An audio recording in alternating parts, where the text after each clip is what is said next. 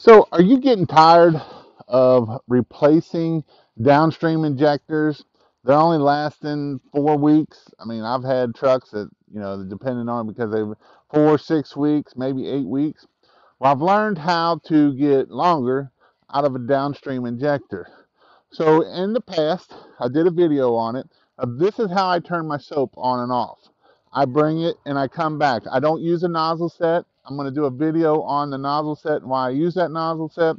But with the downstream injector, we can turn the downstreamer off by using high pressure.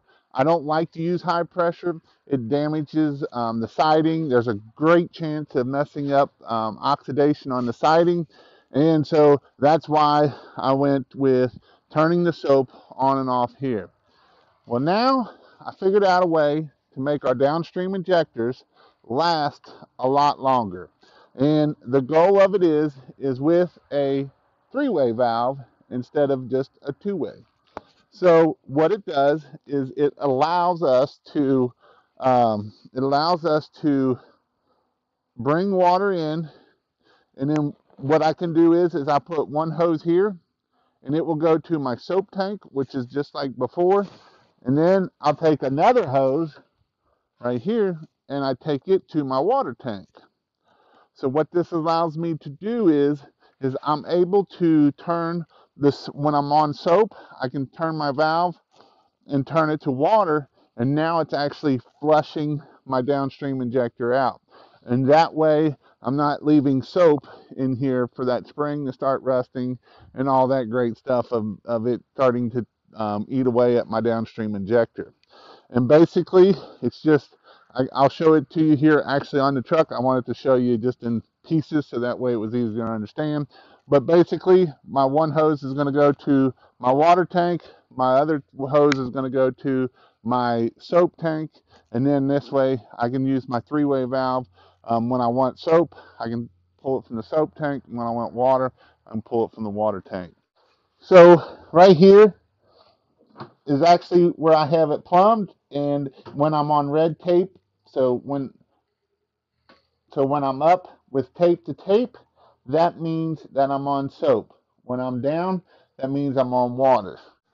So right here, you can see my three-way ball valve, and this one here comes up to my downstream injector. From my downstream injector, um, this top one here goes back, and it goes into my water tank right here.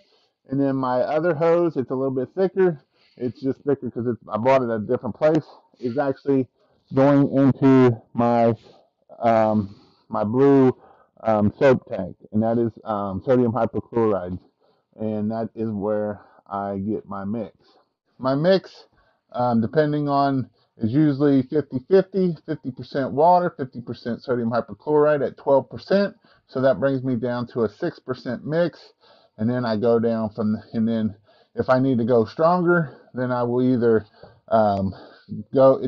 if I need to go stronger, usually I'm going to pull my roof pump off, and then I'll roof pump it. And the only reason why I need to go stronger is for stucco, stuff like that.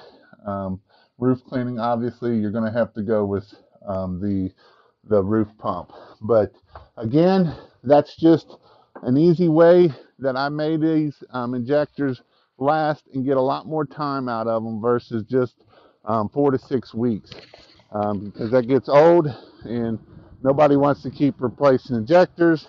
I know they're not cheap. Well, they're not that expensive. They're not like an X-Jet. An X-Jet's going to cost you about $180, $200. Downstream injector is going to cost you $15. So that is why I do that with what I did there. If you want to learn about the nozzle types and what nozzle types we need to use with an X-Jet, I go in depth in why I use these tips in this video right up here. I'll go in depth and I'll show you all the tips I use and why I use them and why I like these tips versus using the tips that most places are going to sell you. I change out one tip for sure, so that way I don't have a chance of putting pencil marks on a house. Or if I have if I have an employee then I definitely don't have to worry about him doing it because he will guarantee. So go check out that video and I'll see you in my next video.